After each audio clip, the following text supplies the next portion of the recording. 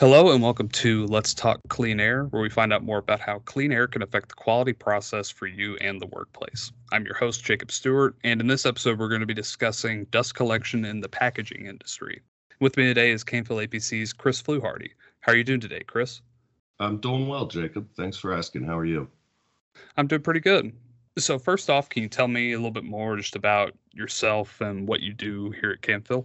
Sure, I'd be happy to do that. I've been in the filtration business since 1998, so about 24 years now.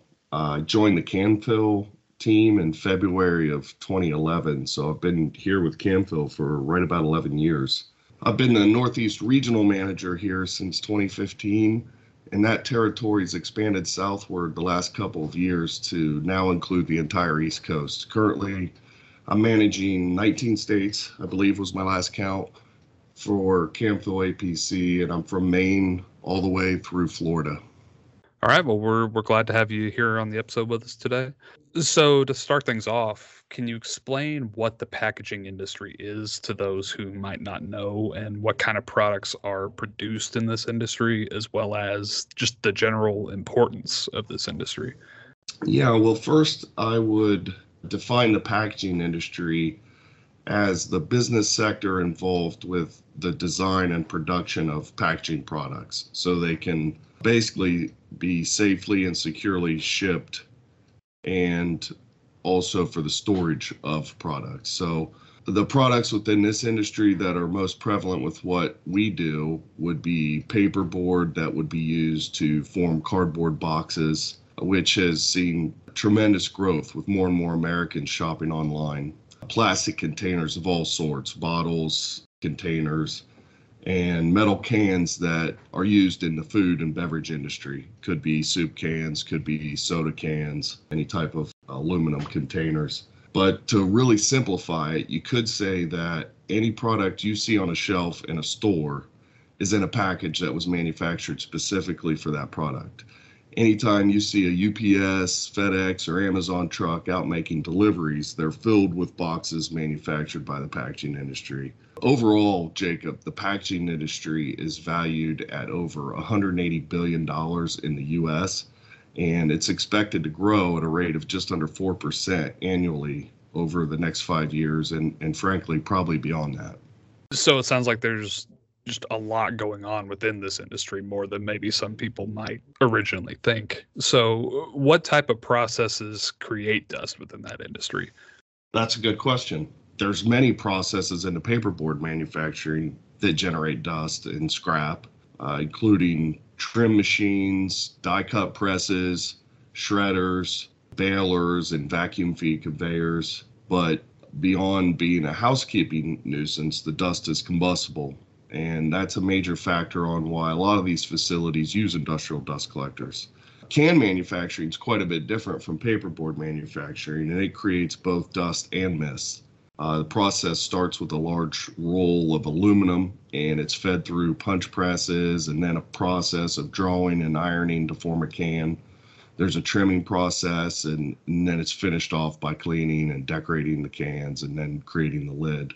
That manufacturing process is very unique, and it requires both dust collectors and mist collectors in order to ensure a clean, safe manufacturing environment.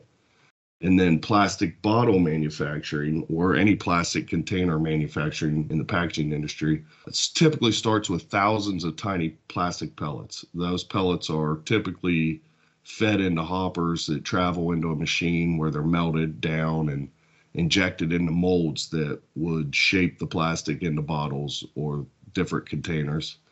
And they also use, in some cases, an extrusion process to shape the bottles.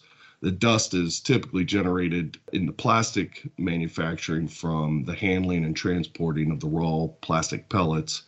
And then there's also some finishing and trimming and shaping the bottles at the end of the extrusion process that creates dust.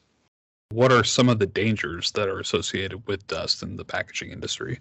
The biggest threats of dust in this industry are really broken down into two categories, and it's occupational exposure and combustible dust explosions.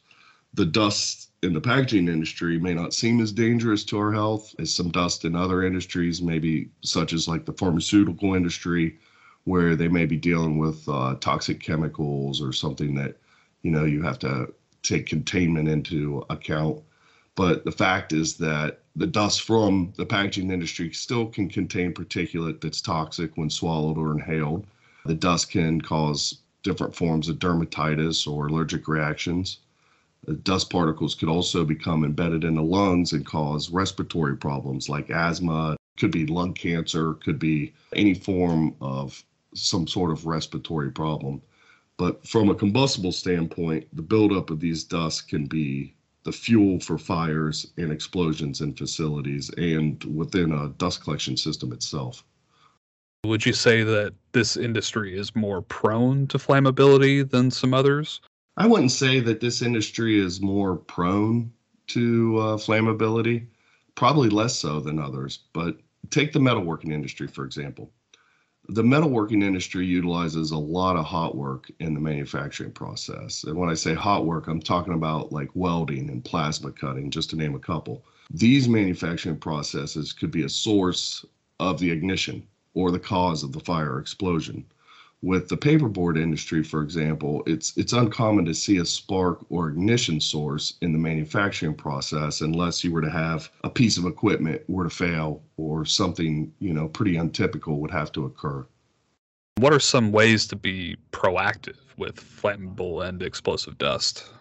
Well, before ever handling combustible dust, the first thing I would recommend would be for companies to do some research in order to protect their workers. I would encourage them to familiarize themselves with NFPA 652. 652 is the standard on the fundamentals of combustible dust, and it was designed to provide the general requirements for the management of combustible dust hazards. And it also directs people to specific standards that are applicable to the process. I don't want to go into too much detail, Jacob, because this topic alone could support its own series of podcasts, but this is a starting point and it explains how to identify and mitigate those hazards.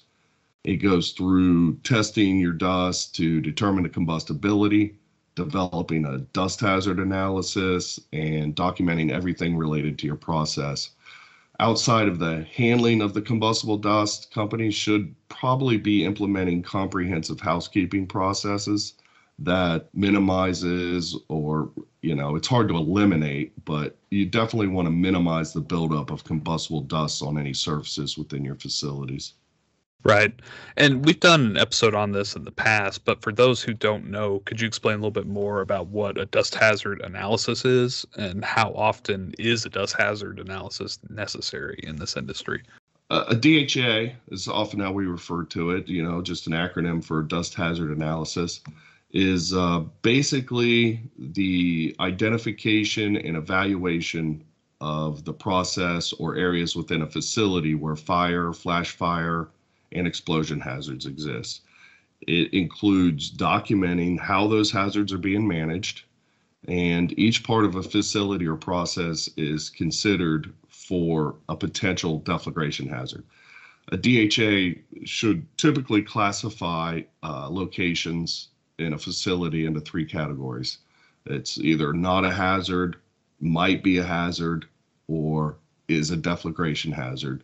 And that'll help the owner or the manager of a facility prioritize management of the hazards.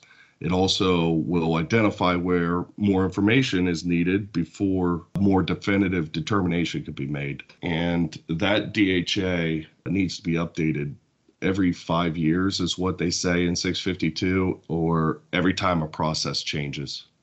Okay, so we've talked a lot about the different risks that come from dust within this industry.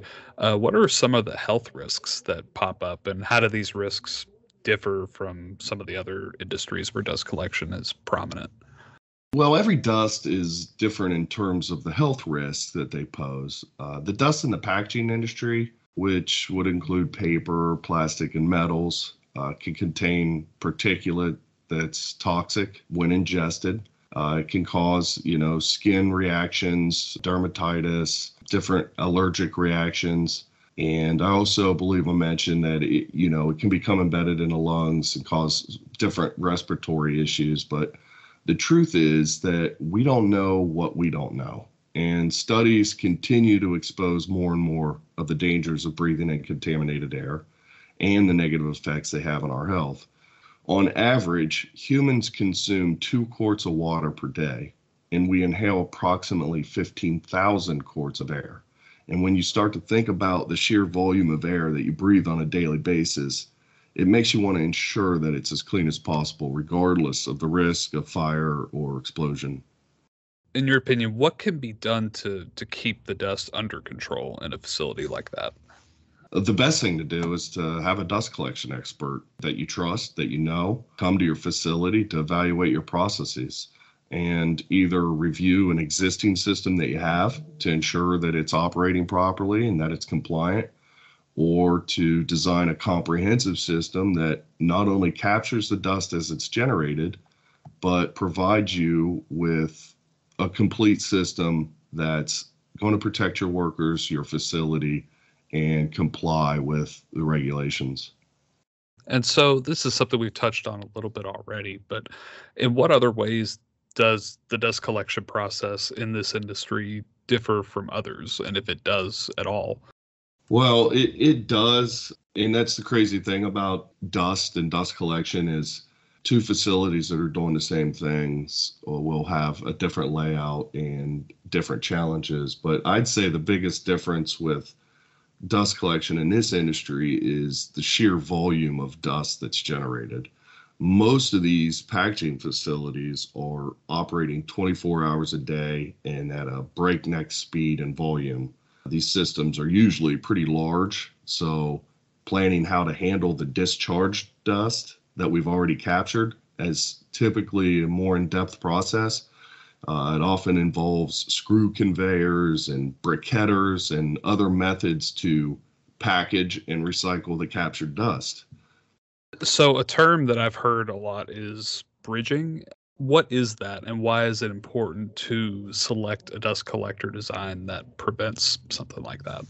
Bridging is basically when dust builds up on itself. You think of like a bird's nest that's got material in different sizes of leaves and branches that build like a ball of material. And it's kind of similar to bridging. The dust builds up on itself and it prevents it from flowing down through the hopper and ultimately from dropping out of the collector, which is our goal in a dust collector, is not only capture the dust, but get it out of the dust collector because it's typically a flammable material and combustible. And, a modern dust collector like the Gold Series X Flow uses some specially designed cross-flow inlet with filter cartridges that are positioned vertically as opposed to horizontally. So they're hanging, which allows gravity to do its job, for lack of a better way of putting it. And these design features help stop paper fibers from bridging, especially in between the filters and in processes we come across like bookbinding and printing and corrugated box board manufacturing. It really helps reduce the bridging effect. And we also, in some extreme cases where you've got a large mixture of different size particulate, when you get a mixture of different size particulate, that lends itself to bridging. So if you do run into a situation where you're going to have long strands and small fines, you might want to consider having like nylon overbags that can be installed on the outside of the cartridges, and that will also aid in preventing bridging between the filters. Okay, so to kind of build off that, how often would you say that maintenance is required for a dust collector? That's a question I probably get the most. And to be honest, it depends on a number of things, such as like how often is the dust collector going to be operating? How much dust is the dust collector going to be handling? And something that would seem to be common sense is how many components are a part of this dust collection system. And the most common items, though, to answer your question, that require regular maintenance are monitoring the levels of the collection drums or the containers underneath the hoppers and ensuring those are emptied regularly. And that will prevent the material from building up and backflowing into the collector, which is a danger not only to shorten your filter life and some maintenance issues, but that paper and that material is a fuel if there's a fire. So we want to get it out of there. Also monitoring the filter loading by regularly checking and logging differential pressures. Typically, you'll have to have quarterly inspections of your explosion protection devices to ensure they're functioning properly. I think that reduces over time, but you get an idea so if you have like inlet isolation valves, you want to monitor the wear on those blades, and you want to make sure if you have explosion vents that they're not ruptured and that they're intact, and that everything in that system is going to operate. However, the amount of maintenance needed can be drastically reduced simply by selecting the right dust collection system. I can't tell you how many times I see my competitors that will undersize a dust collector to make the price lower, to ultimately win the purchase order. But, doing that leads to frequent filter change outs, and it creates a much higher cost of ownership for the end user. I mean, the fan's operating at full speed because the filters are under extreme loading, which requires more energy. And I guess that, the point is that a properly designed dust collection system will require much less maintenance and consume less energy. But it's a variable to really try to predict how much maintenance it's going to require. So within the packaging industry, we have things like paper and plastic and metal. How would you say that dust collection differs between those different subsections of the packaging industry? I can tell you I've had much more experience throughout my career in the paper industry than the can or the plastic bottle manufacturing industries. But I can tell you that they are all quite a bit different and unique in their own ways. The can manufacturing, like I said earlier, it creates both dust and mist. There's not a one system to capture all the air contaminants in a can manufacturing facility. You have these large rolls of aluminum that will feed through punch presses, and then a process of drawing and ironing to form the can. That process requires some release agents and lubricants, and that creates a mist. So that would require mist collectors to capture those mists and remove those from the air. And then you run into trimming process and a finishing area where they're cleaning and decorating the cans. And those are typically will create a dust that you can capture with a dust collector. And it's very unique. And like I said, it requires both dry dust collectors and mist collectors if you're going to ensure a clean, safe manufacturing environment.